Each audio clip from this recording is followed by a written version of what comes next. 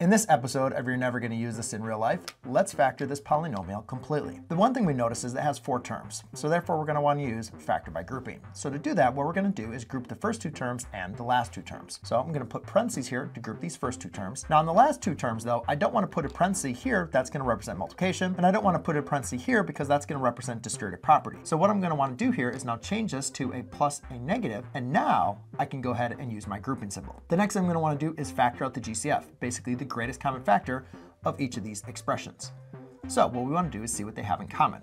In this example, you can see I have an x squared, so I'm going to factor that out. In this example, you can see they have a -4, so I'm going to go ahead and factor that out. Now you recognize that inside my parentheses, I have an x plus 4, so I'm going to go ahead and factor that out. You recognize I have an x squared minus 4, which can be factored to a difference of 2 squares. And now we have factored the polynomial completely. I hope I don't have to see you again.